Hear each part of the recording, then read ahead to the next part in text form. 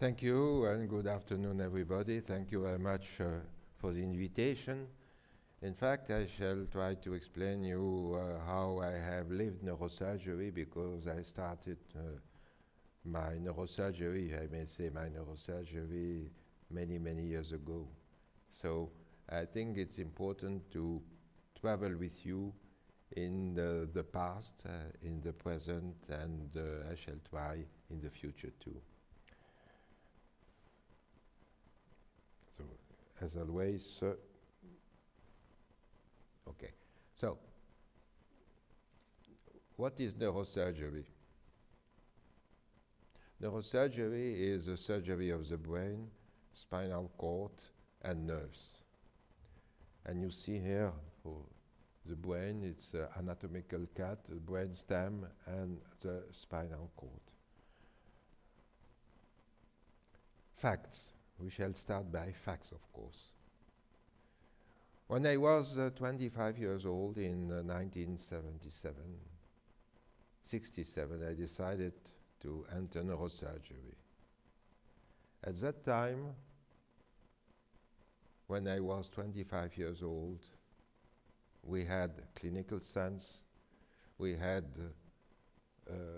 X-rays, angiography, ventriculography, but were not existing. You have to know that CT scan was not existing, MRI, PET scan, microscope, and so on. At that time, we were not thinking that one day we could be able to see something in the head of patient, even to see the tumor in the brain. That was the situation at that time. So we had to do our neurosurgery based on X-ray, and for example here you have calcification, and we put that in addition with angiography. Angiography means mass effect on some arteries, on some veins, and if needed, complete it with ventriculography. That means a burr hole, puncture of the ventricle, and injection of a dye. And according to that, we were making a diagnosis, and we were, I would say, deciding to do trepanation and to remove a tumor without any help of what you will see later in other slides. Now, I say 39 years ago in 1982, I start 1982 because it is the time when I have opened in Erasmus Hospital a new department, which was the Department of Neurosurgery. Nobody was waiting for me, no patient, nothing. But I was discussing, of course, with the direction, with the medical council, in order to have the best tools as possible to build a department, a modern one. So what we had, of course, what I have said before. In 1892, we had CT scan, MRI, PET scan, stereotype. But what is important to know that even in 1982, neuronavigation was not existing, gamma knife, magnetoencephalography, brain stimulation, MRI in surgical theater, and even some hope with cell grafting we were discussing about. So you will see that things change progressively with the time.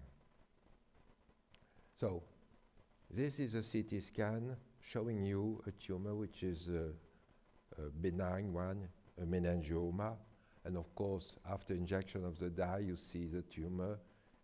No comparison with what I have shown in the beginning with X-rays, angiography, ventriculography.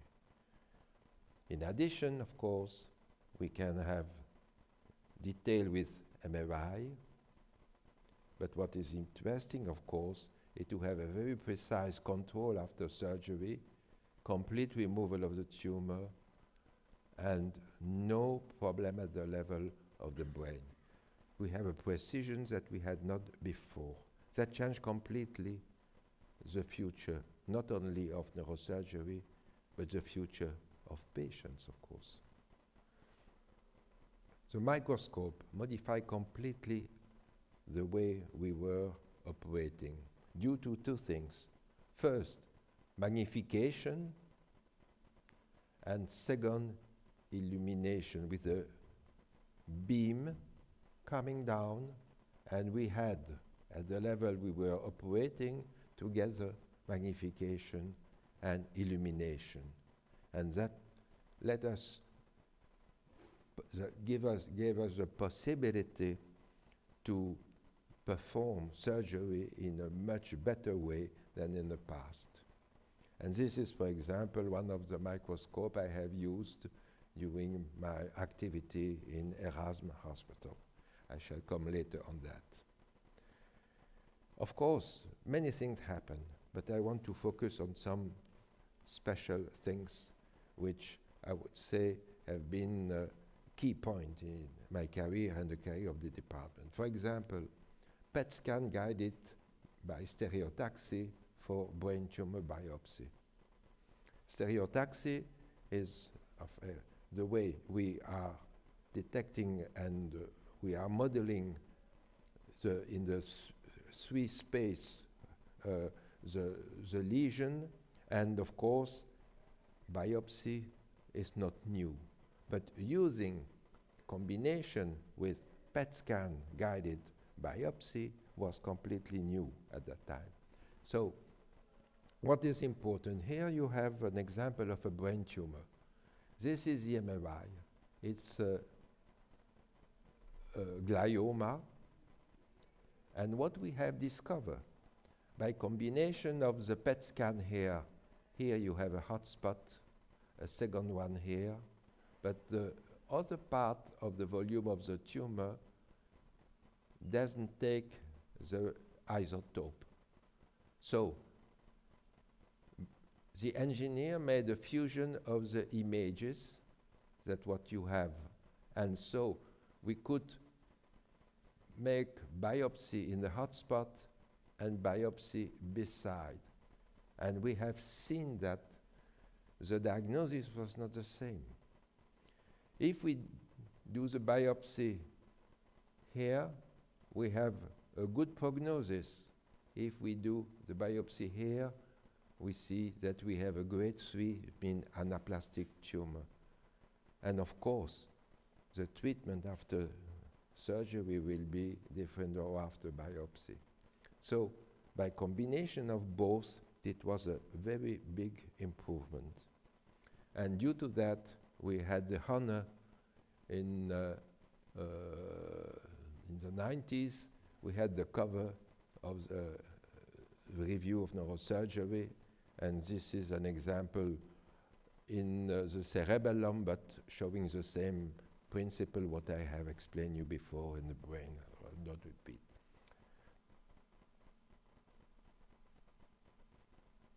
No.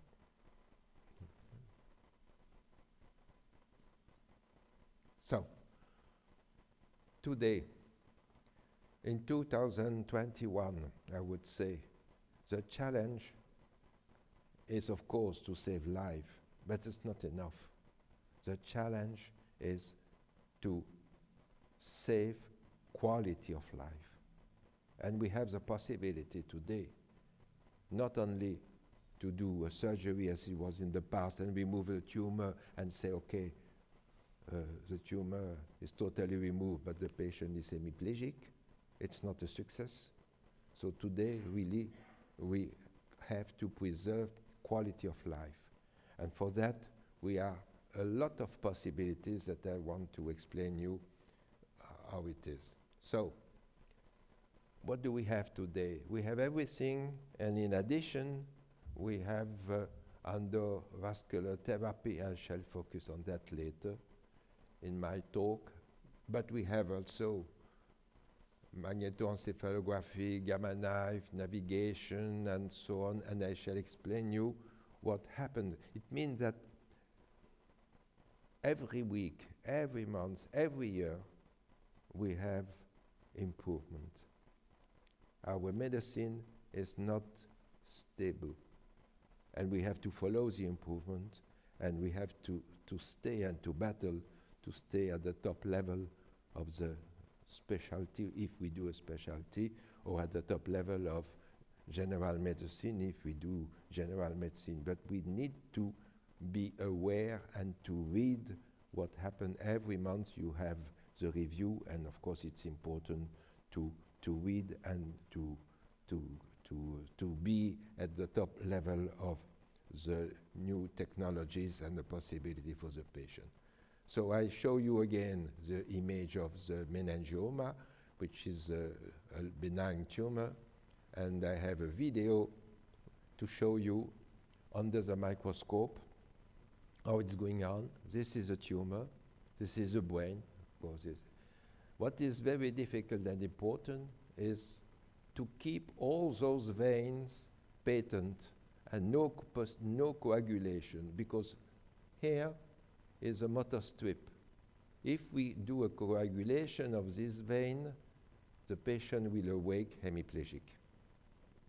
So the challenge of this surgery was to turn around the tumor and to detach all the adhesion of the veins to the tumor without any coagulation.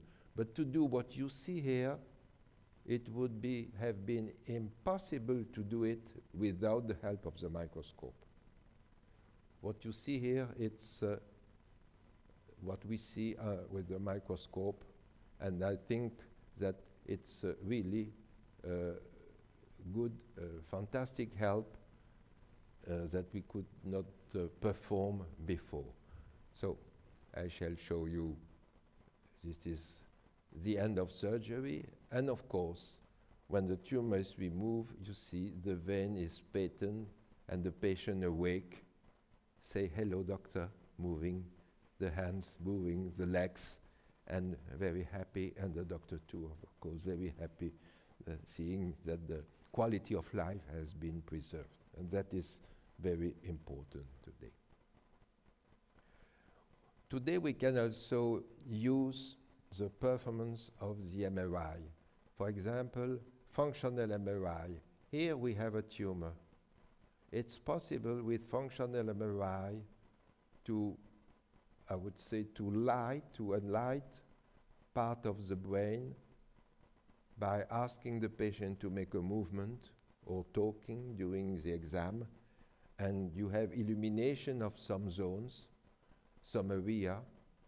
This is the PET scan, and of course the engineers, they combine everything. After we put all the data in the computer, we work the day before in order to decide the limit of the tumor, and of course the limit of the motor strips that we cannot touch. And of course during surgery we have the possibility to do that, and that is the first step to navigation that I shall explain you in a moment. And here of course you have the motor strip, which is saved again. So this is very important for quality of life. Today MRI has improved and is able to show you the tract. This is tractography, so you can see sensory pathway, motor pathway, everything.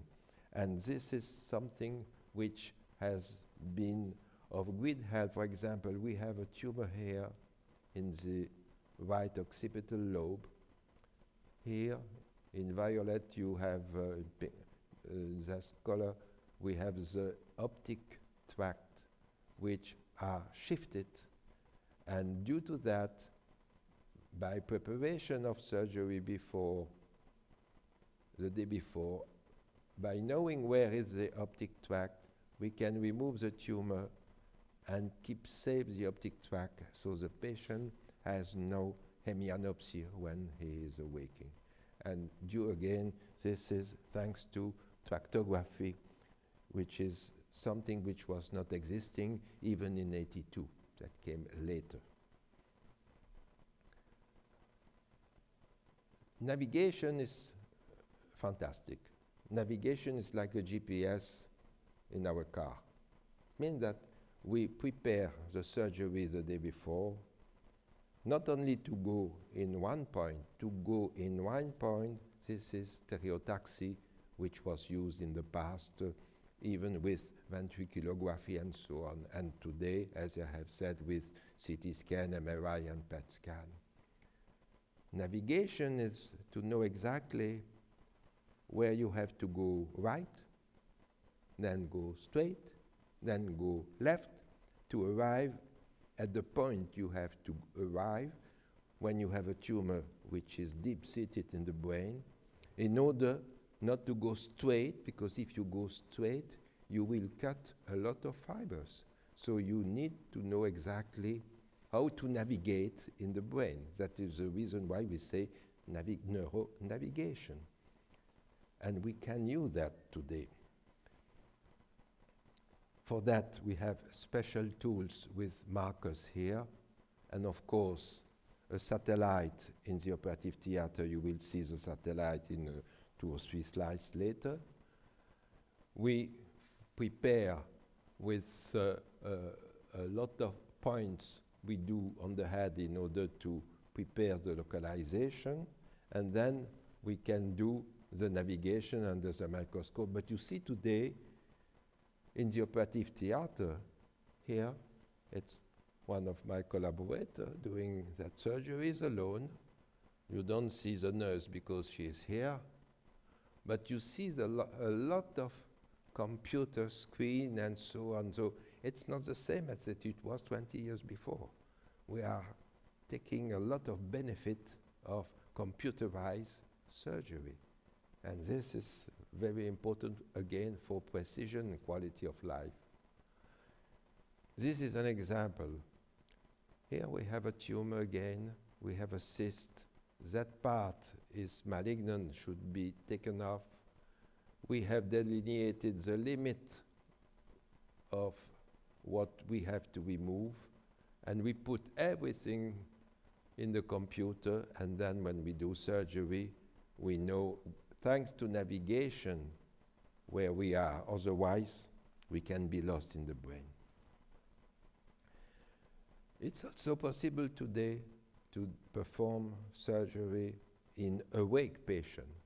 Of course, we ask the anesthetist to do general anesthesia for the beginning, when you cut the skin, when you cut the bone, and when you open the dura. But since the brain is not sensible, no pain when you touch the brain, you can awake the patient. And for example, what I shall show you is a case given to me by Professor Michael Bruno, who is now the Chief of Department of Neurosurgery at UZVUB. And he was performing a surgery on an artist who was a pianist. Very important to keep all the fingers. So he did the surgery in a awake patient, and I shall show you. Of course, with navigation, so you see here special markers which are linked to the operative table, and here other markers with tools we shall use for surgery. Everything for localization before and after with a satellite. This is a satellite in the operative theater. We point on the markers here on the table, then on the tools we shall use for surgery. And so everything is ready. Surgery is going with all the computers and so on, what I have said. And we have here the tumor. We can have illumination of, for example, the speech area or the motor area, for example, of the hand that we have to preserve. This is post-op. But what is important that I want to show you is this. I don't know, maybe. Yes. See, the patient is awake and he is moving the hand during surgery. So this is what we call awake neurosurgery. And the patient, every time Professor Bruno was asking, move your hand, and the nurse here, she was talking to the patient and verifying that everything was okay. And understand that for a pianist, it's vital for the future, for him, for his profession. Something else is magnetoencephalography. It's a tool, special device, see here, which record magnetic field of the brain when the brain is in activity. Physician, not doctor, physics people, I would say specialize in physics and mathematics, they know that any electrical source is producing a magnetic field. Our brain, when the brain is active, we have a neuron activity which can be recorded by EEG. Thanks to that machine, that tool, it's possible to record very low magnetic field produced by neurons when they are in activity.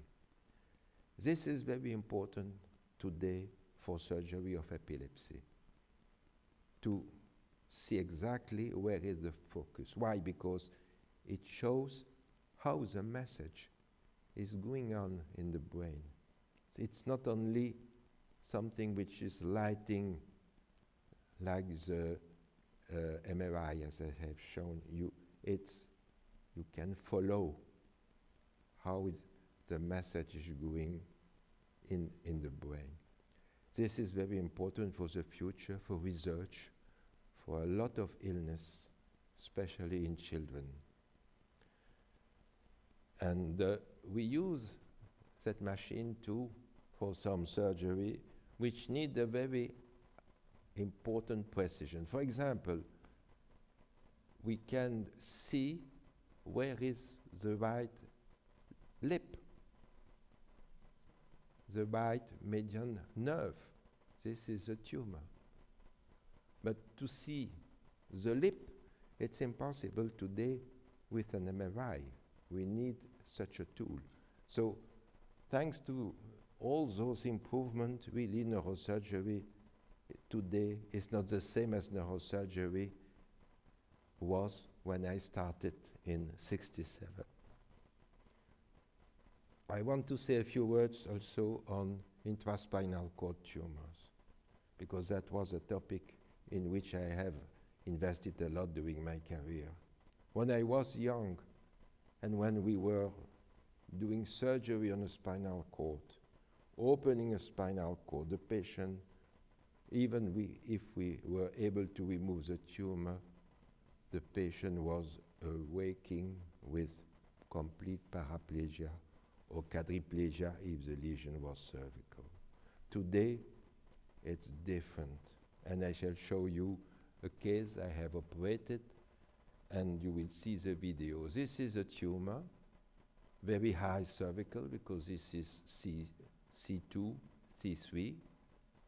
This is the day after surgery, control, complete removal, but I want to show you how we can do. First of all, is to search for the midline.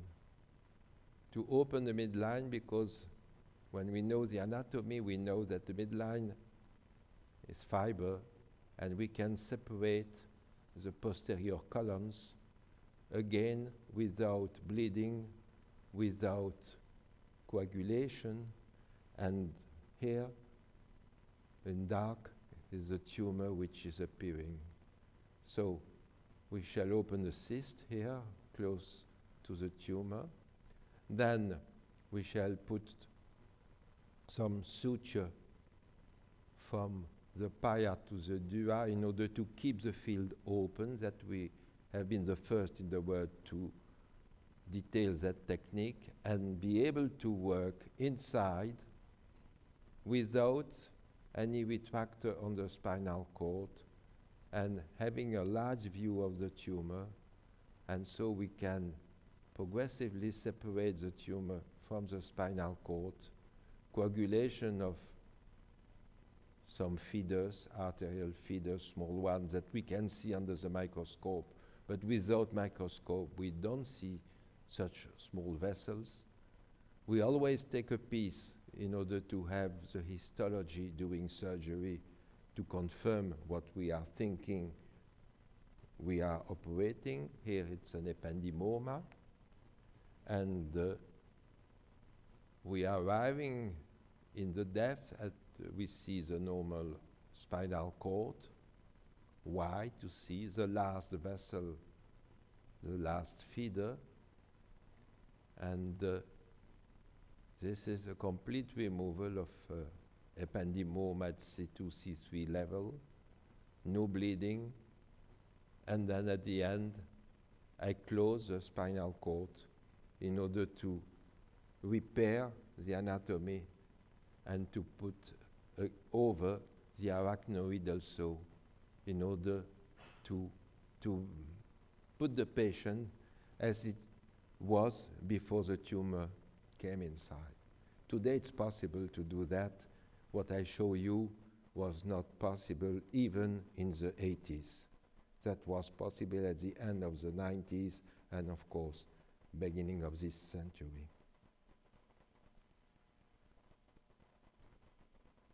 So,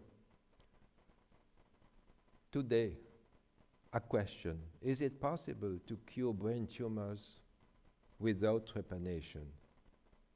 I shall show you the brain, you have seen the spinal cord, you have seen, but is it possible to treat some tumors without opening the skull? And the answer is yes, with stereotactic radiosurgery and especially with the gamma knife.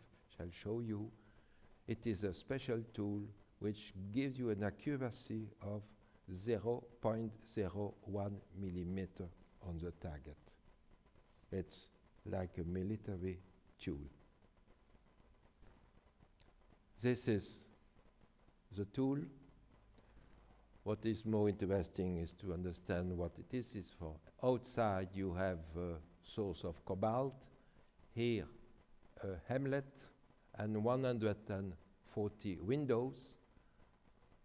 Through each window you have a ray coming, focusing in one point, and you bring in that point such a high field that you destroy the tumor. It is, I can compare that with what you do with magnification and the sun and a piece of paper. If you focus, it will burn. You defocus, it will be warm, it will be heat, but it will not burn. The same principle here. So what is here will be destroyed. And this is important for quality of life. This is an example of a brain metastasis here. It is this small tumor just in the motor strip. We can remove it surgically, but the risk of a motor deficit is very high. So when the volume is small, because of course if I speak about focusing, it should be on small lesion. You cannot focus on a big volume. So on a small volume, we focus, and this is a situation 1 month after treatment, 9 months, 27 months, and you see the brain is normal and you see no tumor. We can do the same with acoustic schwannoma, and to preserve hearing and facial nerve. This is just before treatment with gamma knife, after 6 months, after 1 year. So when we have small lesion, this is better than open surgery. Something else, the patient is entering the hospital the day before, he has a treatment, he is leaving the day after. It's impossible if you open the skull, minimum 1 night in the intensive care and 3 to 4 days, 5 days in the hospital. So it's important even economically.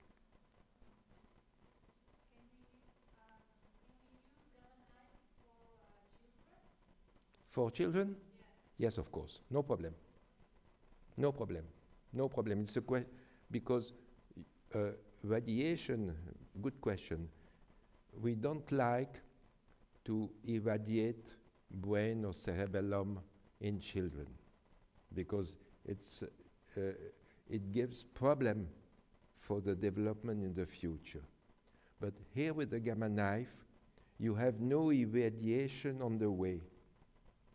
Everything on each line you have seen, the level of radiation is very low. But where all the rays are crossing, it's very high. So all around the lesion, no irradiation, only the tumor. At the condition, of course, it's a small one. It can be used in children the same as in adult. At the condition, the volume is a small one. So, some words about stroke, because stroke is very important. Is the first cause of disability of patients less than 65 years. We had not far than 30,000 cases every year in Belgium. It can be hemorrhage, 20%, or ischemic. The main cause of hemorrhage is an aneurysm. An aneurysm is dilatation where arteries are crossing. And of course, at the top, it's always very fragile, and it can be an explosion and a massive bleeding in the brain. So, during years and years, we were operating, even putting a tie with like a suture at the level of the neck. Later came clips, like clamp, like that. Under the microscope, it was very different. Under the microscope, we were putting such a clip in order to avoid any possibility of bleeding of the aneurysm, and of course, not to put in the clip any vessel, of course. That is very important. But today, we have another possibility. We have what is called endovascular therapy.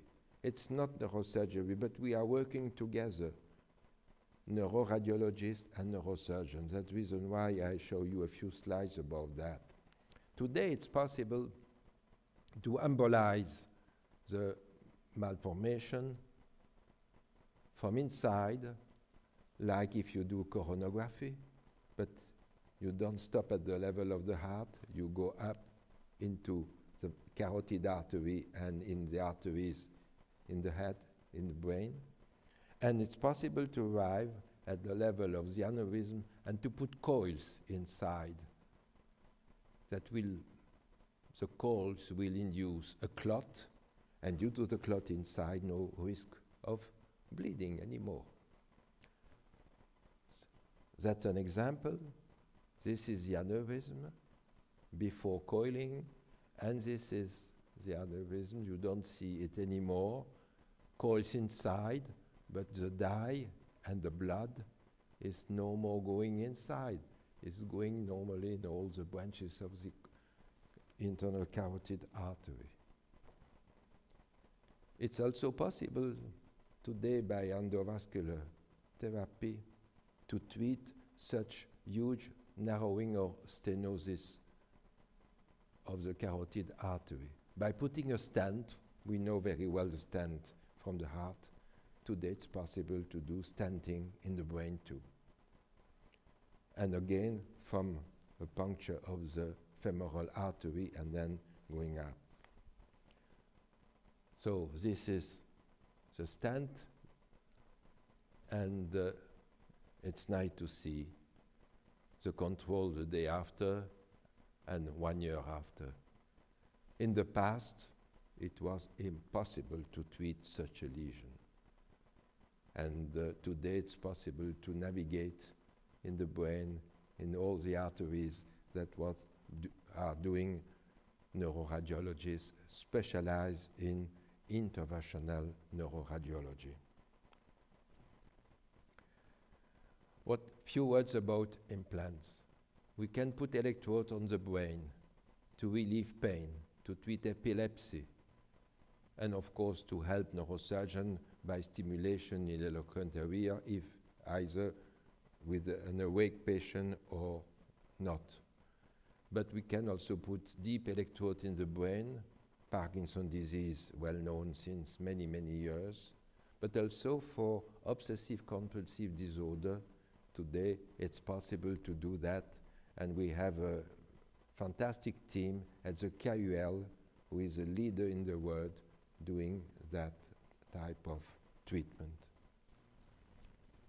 This is the example of Parkinson's disease with the electrode in the subthalamic nucleus, recorded to a pacemaker, and the tremor immediately stops. Another example with electrodes on both sides, but what is maybe more important is what you will see in this video.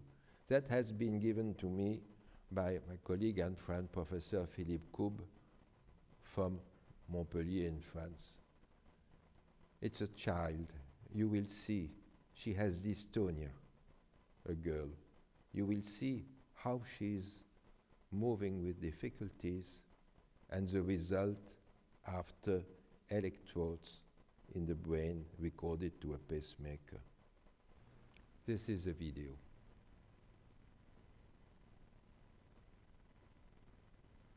This is before surgery. Look how she walks, and her future is not nice. She is not far to become an adolescent, and see how she has to organize her life after surgery with electrodes. Look, some instability when she turns. Now look how she is walking. It's not a miracle, it's neurosurgery. So she may hope to have a normal life.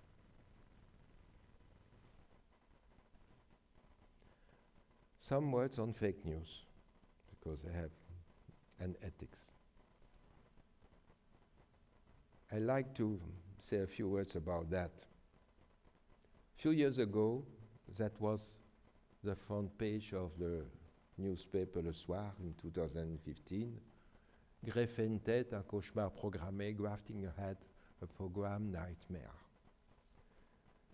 A neurosurgeon from Italy was telling TV, newspaper, not scientific, common newspaper, that he was ready to put a new head in a body or a new body to somebody who wanted to keep his head. And he had a patient who was ready. Of course, this poor man, he has normal head, very clever, but he has a Wagner-Kaufmann disease, and this is a neurosurgeon, and I can put the name because you can find this in internet without any problem, not with my help. He was showing where he will cut. He was saying that he had a special blade. In several lectures I have said, I'm sure that he has been, I would say, taught by terrorist Daesh in order to cut very well the head. So, putting a head on a body or a body on a head. And what is terrific is that he was saying that he was able to mend the transected spinal cord with polyethylene glycol.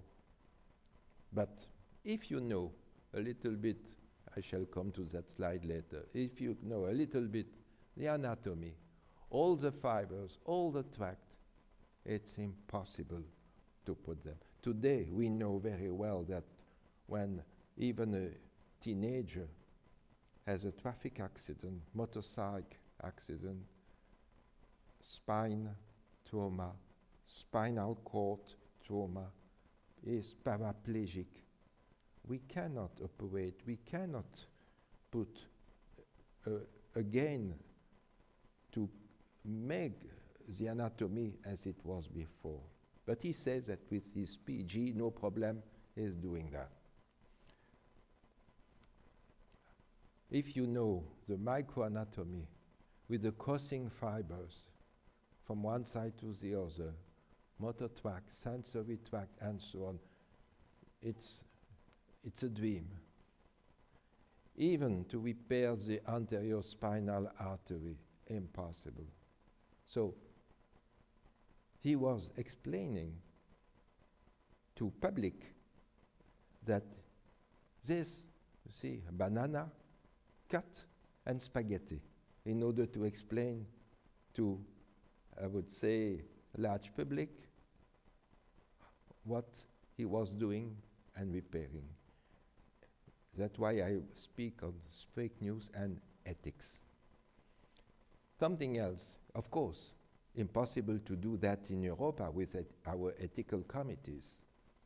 So he found a colleague in China, you have the name here, and the operation in 2015 in the Daily Mail, it was said that even the name of the hospital where they will perform in 2017 the surgery together.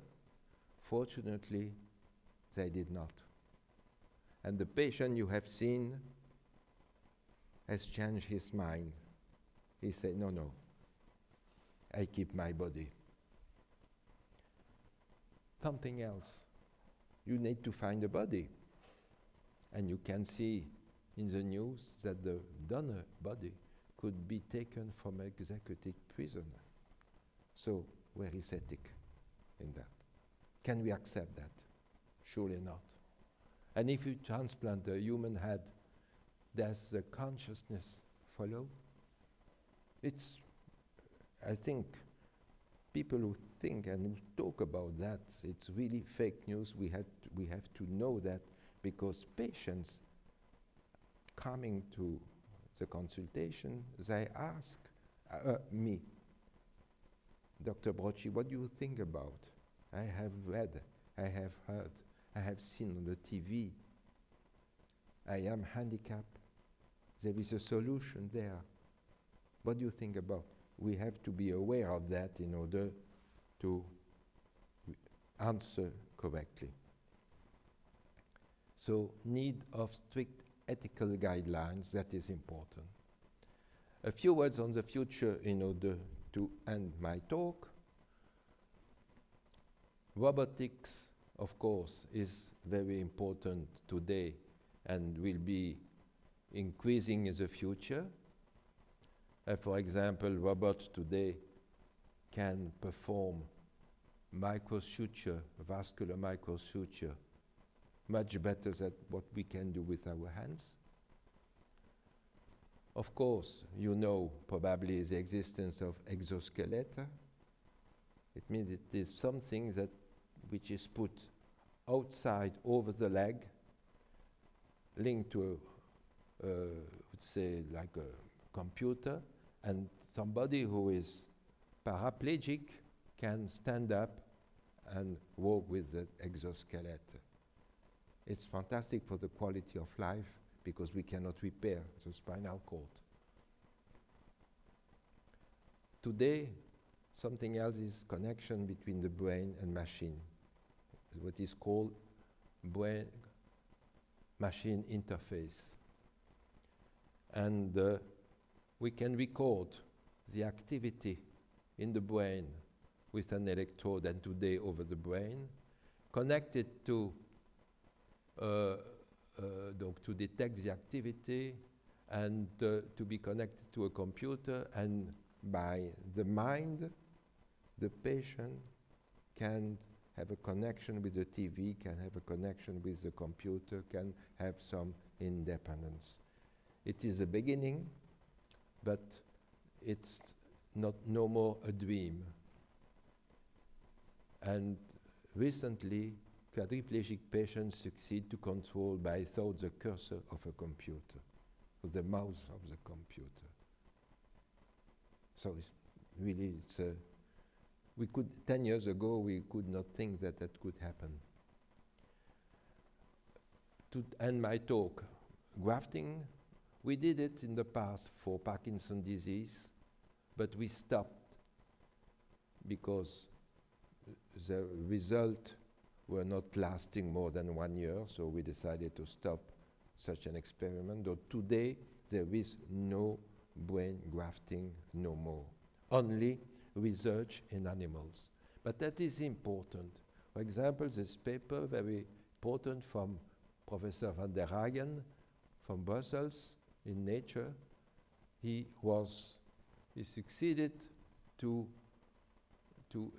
produce new neurons in the brain of the mouse. But of course, it is a beginning if we think that one day we could repair the brain. Something else is a possibility. This is from Professor Goetz from Germany. And she can use the glia, which is, you see, in the brain you have neurons who have the glia, astrocyte, oligonadocyte, and so on. And she is using astrocyte and modifying astrocyte into neurons. So maybe we could use our own cells for another aim in the future. But again, this is on mice. And last is something in the spinal cord of the monkey. So I did some grafting, and look at the hand.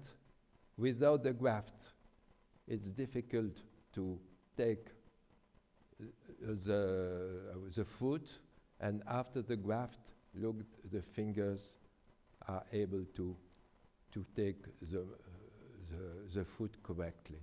So I think that the future is there, combining with the computer, cell grafting, and we shall have a new way of neurosurgery in 10 or 20 years. Of course, we need strict ethical guidelines. Don't be afraid. Stay optimistic.